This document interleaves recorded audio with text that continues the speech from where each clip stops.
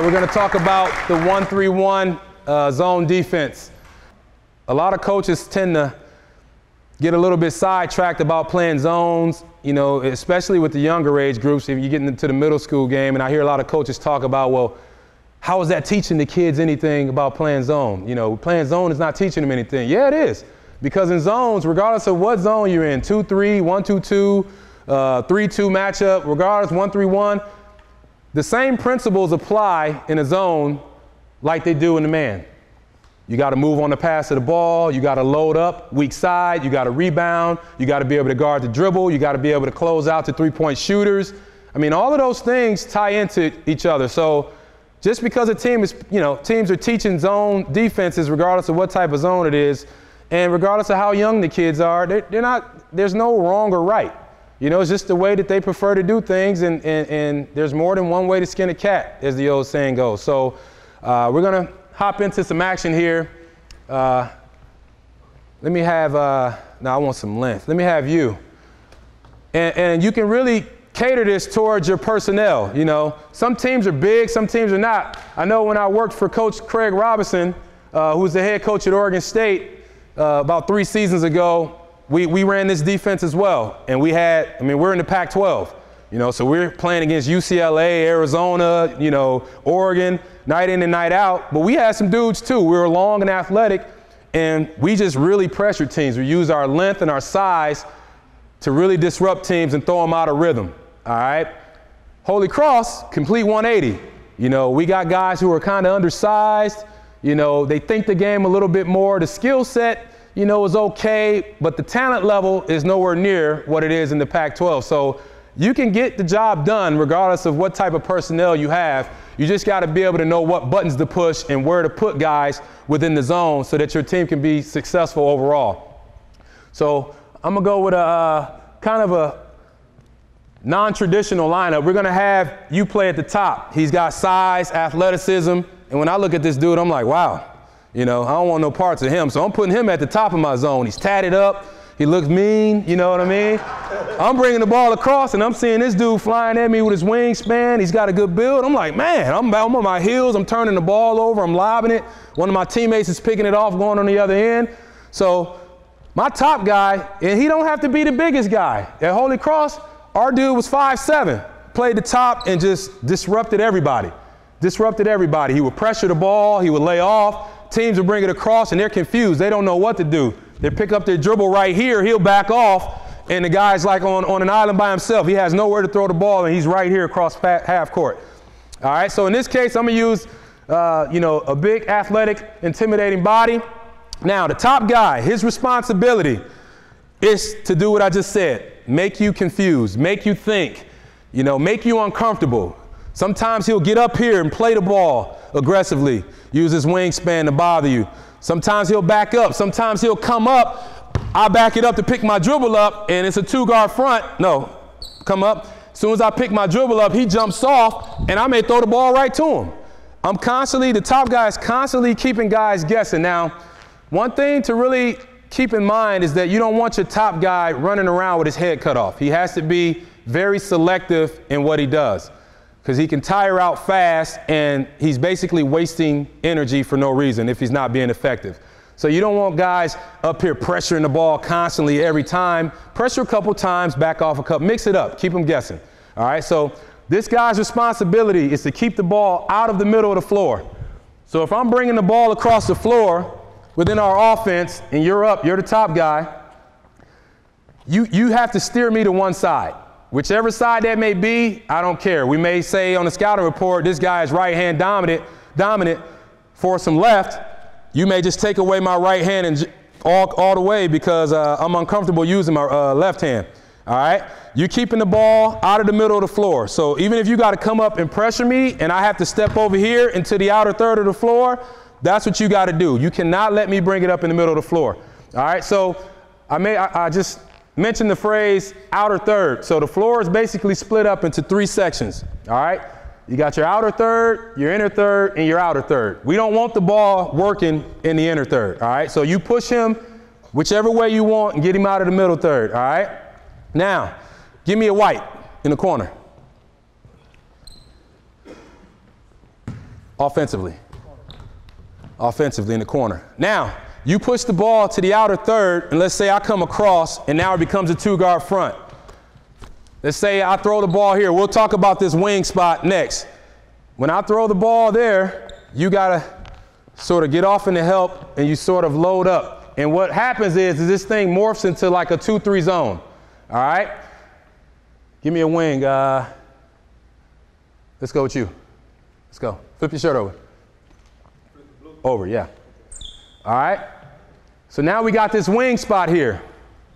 His responsibility, throw me the ball back up here. So remember, when the ball goes in the corner, it morphs into a 2-3 zone. So I'm bringing the ball up, right? You're on the wing, so it's a 1-3-1. He's forcing me to the outer third. Now, when I get outside of your coverage, I'm in the outer third, you got to back up and sort of play a defensive back. You know what I mean? More likely than not, teams will go two-guard fronts against this. So if I kind of lob it over there, you may be able to get one, all right? You release him to your teammate, this wing right here. This wing is usually typically a long and athletic guy. You don't want any short wings. What is he going to do, you know? Guy who's short, he's not athletic, he can't really bother passes. These guys on these wings are athletic, they're aggressive, they're just making your life miserable, all right? So when he passes you off, me off to you, you step up and you got to pressure me, all right? And your job is you cannot allow any direct corner passes. Okay. If I'm able to do this, you're having a seat next to the coaching staff, all right? The only way I get that ball to the corner is if I have to lob it like this. Now, if I have to lob the ball, that's a plus, even though we don't get a steal, because what it does is it allows your teammates to cover their spots. So just like in man defense, you know, guys are low, you know, they're getting off the ball, loading up. It's the same principles. You're just more so covering an area than a man.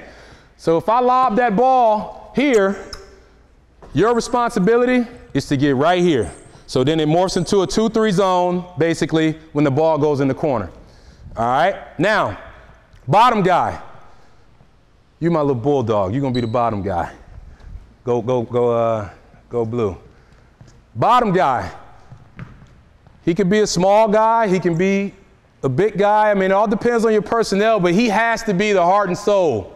He has to be the bulldog, the tough guy who's going to fight, because he's going to be guarding guys in the post. We had another small point guard who was 5'10", and he's guarding guys 6'8" down here on the post, and they're just trying to post him and lob it, and he's just moving his feet. He's using his legs, and they could not get the ball to their big guy. You got a 6'8" on the 5'10", and they couldn't even get on the ball. He's tough, he's fighting, he's scrapping for everything, and he's covering the corners, all right? So the key with this guy is, let's start the ball, let's back it up a little bit, all right? So if I'm in the inner third, where you at? You're staring me, all right, I'm here. You release and you get up here. You get up here and attack me. You don't let me get comfortable. Yeah, that's what I'm talking about. You're reading where the ball is. So when the ball is centered, yeah, you're reading it. And if there happens to be a post on either block, most teams will go one block, fill one block. You're sitting on top of that guy. You're fronting the post. You cannot play behind, because what happens is teams will come down and just fire it in there, and it's a layup. So you're fronting the post, all right? I release to you. Now, if you're fronting the post, you should not get caught up on the screen. Teams will try to screen in with that post, ball side post, so they can come here and kick it there for a quick three. So if you're fronting the post, you should just be able to roll over the top of that guy and get out the shooter. All right? So let's kind of do a little dry run here. All right? I'm dribbling. You get me in the outer third. You're attacking me. All right, good. I swing it here. You're sprinting out. Where are you supposed to go? Right here. Yeah, plug that gap. No, not too deep. About elbow, right there. And I want you to see the ball and see your man. There you go. Because I'm going to be here. He goes to drive middle. Get in there and help him. Yep. And your job is to cover the three. Come on, lock in. Cover the three, and you can't give up middle drive. Okay.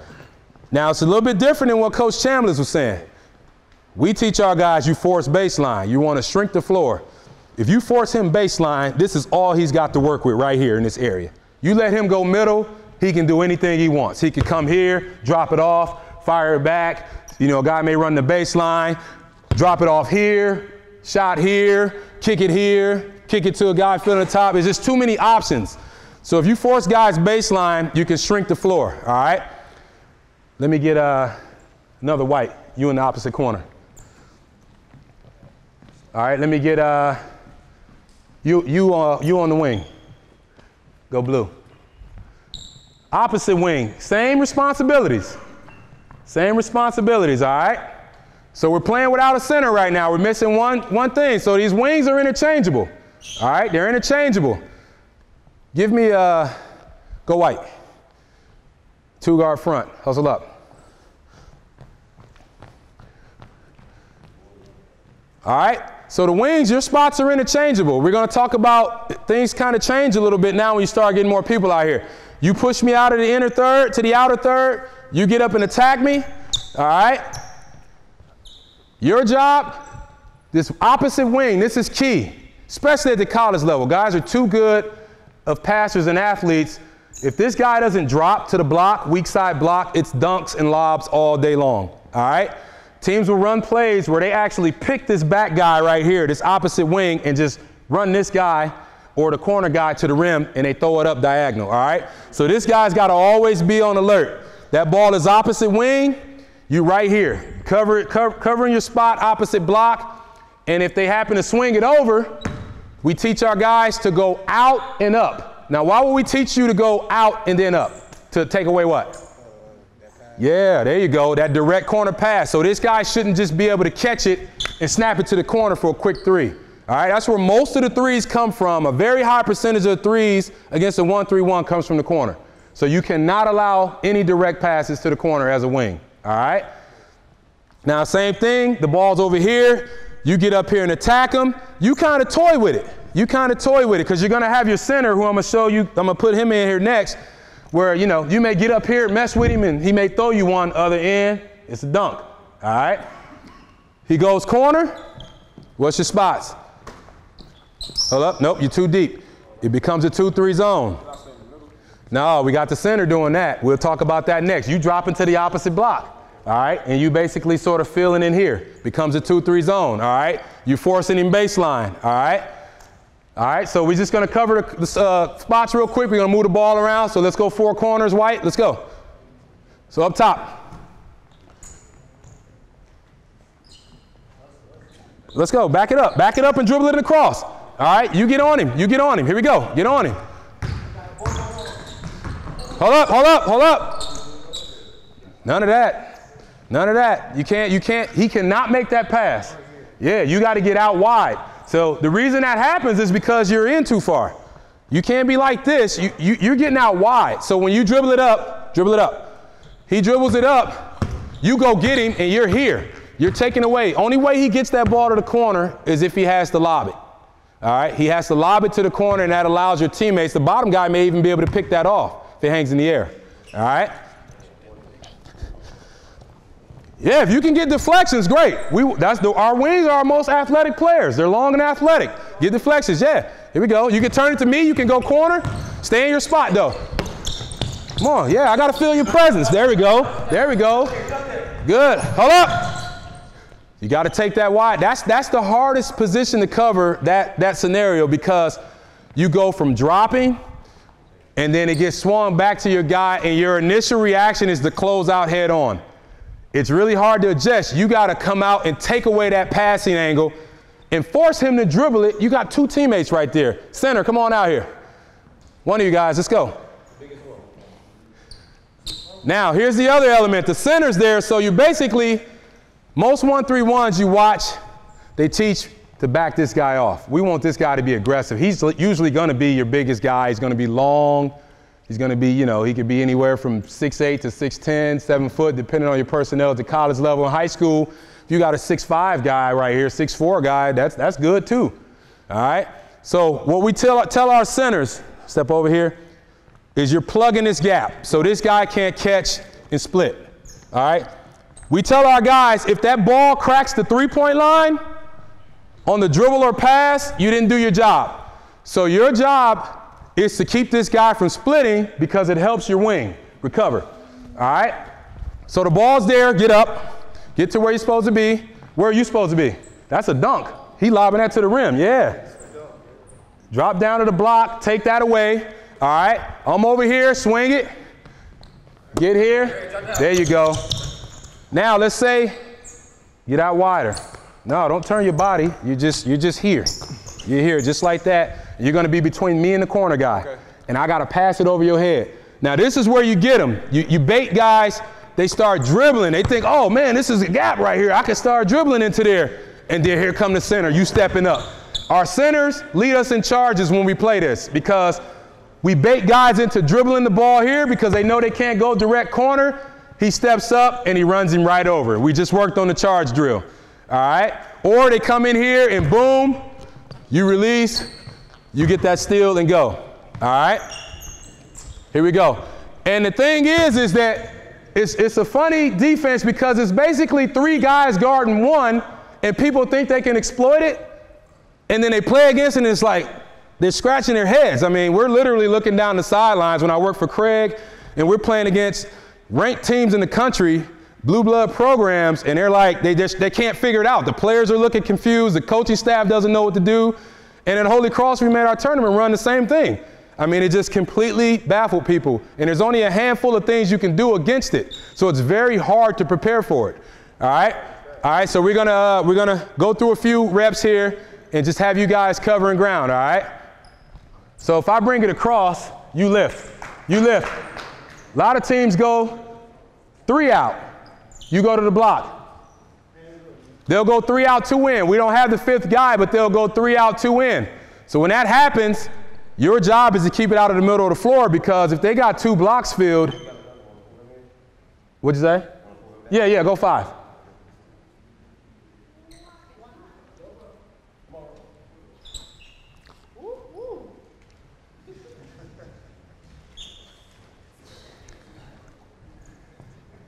All right, so now the pressure's on you. Go to the block for me. Yep, on the block. Now, you may have to back off a little bit until the ball sort of comes in your area. You know what I mean? And you gotta provide a little bit of help. All right. So your job is to crowd me. All right. You're climbing into me. You're forcing me to one side. All right. You can't let me keep it in the middle of the floor. I go here. Boom. It's here. Yeah. Good. And he's hold up. And you're fronting the post. And that's just how we want to do it. We want to force skip passes because it allows us time to recover. Allows us time to recover. I'm not going to get into like a lot of offensive actions because it'll take too long, but I just want to give you all the basic concepts. Now let's go back 4 out. All right, well, 1 block filled. You just stay on the block. You move block to block and follow the ball. All right, follow the ball. Okay, it's going corner. Hold up. You got it. Yeah, you got to go, man. The key to this is you have to react on the pass. You can't react once he catches it because you're done. Yeah, you got to react on that pass, and once I release it, you're flying to your spots to help, all right? So the ball's corner, what are we in? Ball's corner, what are we in? It morphs into a 2-3 zone. Hold up. You got to front that post. That's one thing I got to cover. So the bigs, you may go from being up here, come back. Being up here, where are you supposed to be? Don't be too soft. Yeah, get in between me and that other guard over there, all right? You go from here to when I go corner, you got to sprint down to the block. There you go, in front of the post. And what you see a lot is a lot of teams will try to take this guy and maybe put him deep wing, and they'll try to lob it over. And if you're in your spot, that's a steal all day long because you're coming from the backside and you're taking the lob out. You're taking the ball out of the air. You got to be providing that help. You know what I mean? All right, let's swing it back around.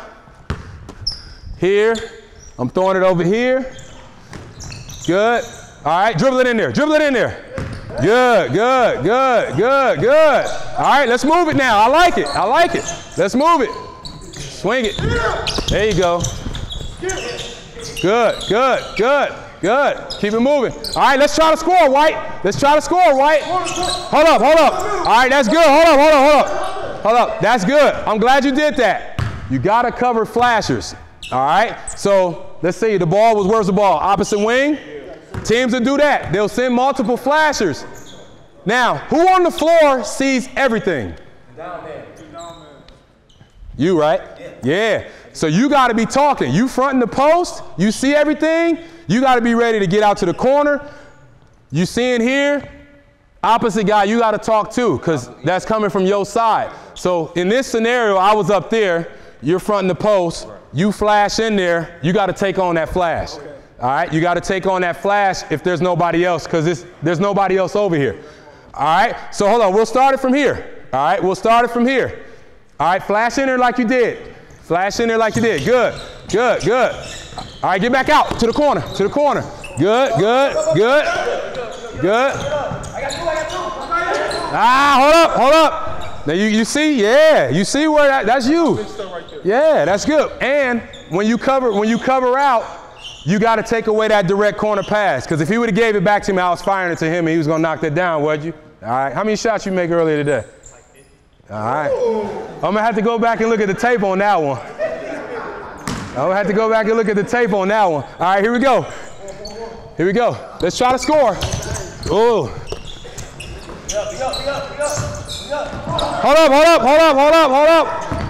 Hold up. Come on now. You got to move. You got to move. You can't allow them direct passes like that. All right? Teams are trying. If you ain't good at this and you got teams who send multiple flashes, they can slice you up. That's why in practice, you got to work on all different things. There's only a few things that teams can do against this. They try to ball screen it. If they're standing around like we doing, which probably 65% of the teams do, believe it or not, even at the college level, it's so easy to guard. They will literally stand around like this and just pass it around until they can try to get an open shot. And by that time, the shot clocks run down. They got to take a bad shot. We rebounding it, and we going on the other end to play offense, all right? But the teams who, they try to throw some stuff at us, they'll ball screens against it. They'll start in horn sets where they fill the elbows and make it tough. They'll send multiple flashes in there, and you got to work on these different scenarios, just like you would do the shell drill. The shell drill, everybody does a shell drill man to man. Do the shell drill zone and work on those different actions offensively so that when you get hit with them in a game, it's easy to guard. It's easy to pick up on. You got a question? I think he's about to do this. What if he goes short corner? Do I still front? Because I'm going to be literally blocked. If he goes short corner, so let's go through that scenario. Ball's here. But short corner with the flag. So we get it like a Yeah, so what happens is, go throw a corner. You short corner, that's still you. But you don't front it. You don't front it. You sit here and guard it. Now, if it gets thrown short corner, we trapping that all day long. We gone. And you playing, you're getting into here. You're getting into here and covering. If he flat, you can't let this guy flash in behind you. And you're watching weak side. You can't let that guy flash in either. All right? And we're trapping that all day long. Now, if he throws it back out, wherever you want, throw it back out. Hold up. That should be a steal, but let's say he catches it. Then we're back into our normal spots. All right? It's simple stuff. We're back into our normal spots. And like I said, I can show you guys a ton of different looks that teams have tried to do against it. It all comes back around to basically the same setups. And it's pretty predictable and pretty easy to read, especially against this defense, all right? All right, so here we go. We're going to try to score here, all right? Don't flash. Just stay. Good. Those are the type of shots we force. And everything is contested, all right? Everything is contested. If guys don't contest in this defense, it sticks out like a sore thumb because you're not doing your job. We tell our guys, do your job. Don't worry about anybody else. Do your job and everybody else will be fine. That is a common theme in our locker room, on the basketball floor in practice, in the games. Do your job. Don't worry about anybody else. So if that ball goes corner, do your job. Get out there and contest if he shoots it. All right? Do your job. Sprint down there in front of the post. Do your job. Get down here and cover weak side lobs or rebound. You got to block out and rebound as well from that spot. All right? All right, here we go. Couple more reps. You're going to try to score here. Yeah, you got me thinking.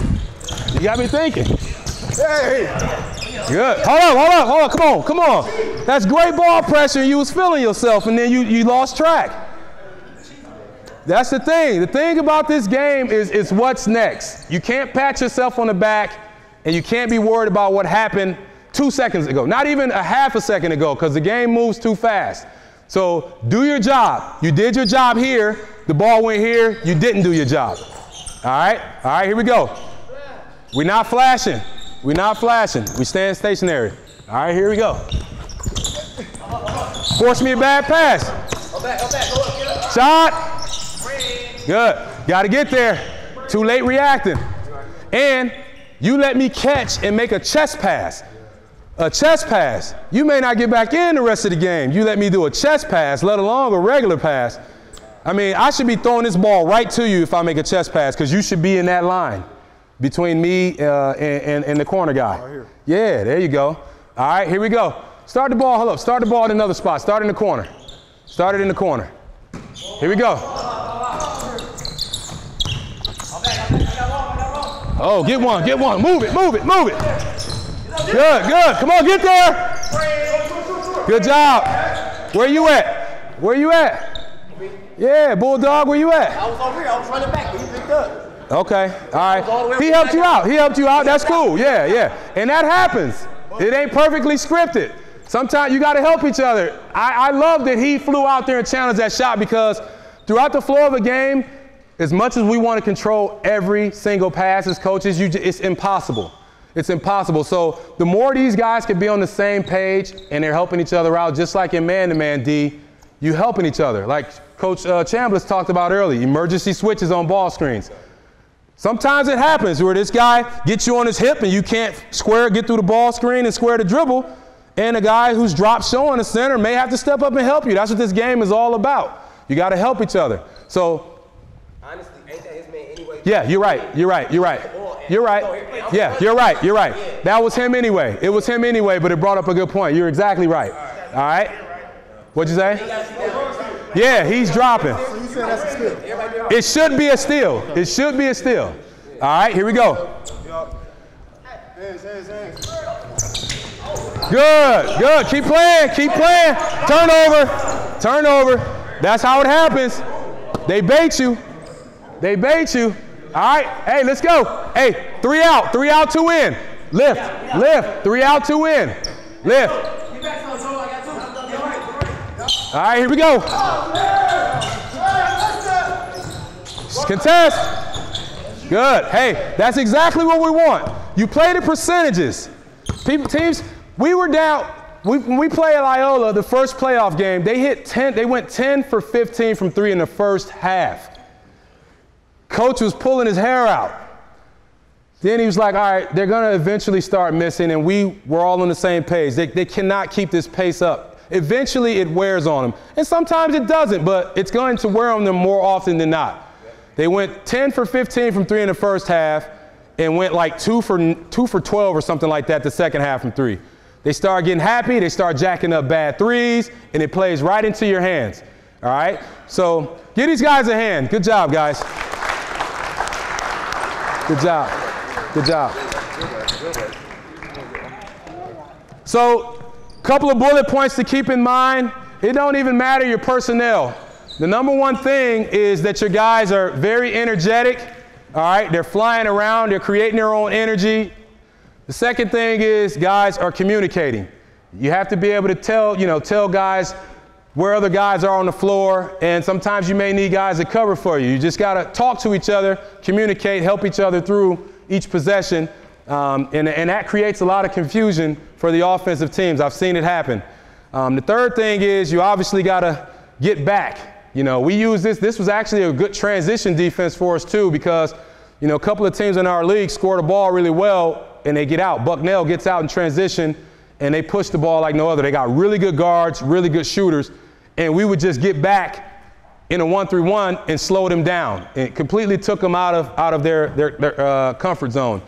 So getting back on D, and then you have to rebound against it. You get killed against this defense when you don't rebound, and then when teams just get hot from 3. So that's just a couple bullet points for this. I think it's a great defense, and the game is ever changing. Each opponent is different. Each possession is different. And the more as a coach you have in your repertoire to sort of adjust to how the flow of the game is going, the more chance you give yourself and your team of winning games. So don't be so stubborn about, oh, I'm a strictly man guy or I'm a strictly zone guy. Read the situation, know what's good for your team and what isn't, and just use that to sort of gauge, the flow of a game or what's best for your team. And I think you guys can be, even more successful than you are now. But it's a fun defense, and teams that I've been on, coaching with Coach Robinson and coaching with Bill Carmody now, the guys buy into it. They love it. It's a very high energy defense. They know their spots. It's simple. It doesn't create a lot of confusion. You don't have to worry about guarding 50 sets. You know, you play some teams, they run 50 sets. They got like 12 sideline out of bounds plays to score. And it's like, you don't want to be dealing with all of that. Keep the game simple for your guys and yourself. And that way, confusion won't get in the way. Keep it simple, stupid, as Coach Chambliss said earlier. So, oh, what's up? Let's say it's tie game with 10 seconds left, right? Mm-hmm. And you know they're going to drop a play for like a flare wide open three. Are you going to stay in your 1-3-1 or are you going to go man to man? Well, that's the good thing about changing Ds. If we came down and played the 1-3-1 the last 7 possessions, and we know in the huddle, they probably drawn up something against the 1-3-1 with the game on the line. So I may go back to 2-3 matchup, or I may go man. I got all of these things in my repertoire. I'm constantly playing games with the other coach on the other down the sideline. And that's the fun of it. You know, it's like playing chess. You're trying to figure out the next guy's move. But if you got one specific thing that you do, you easy to play against. You easy to scout. And it's like, it's going to be hard. You got to be able to make adjustments as a coach and as a player, because the game is just too many possessions and too many games in the season. You know, and the guys who don't make adjustments, or the women coaches who don't make adjustments, they really struggle, especially down the stretch when there is 10 seconds on the clock. You know what I mean? Because everything's the same. So give these guys a hand again. They did a great job.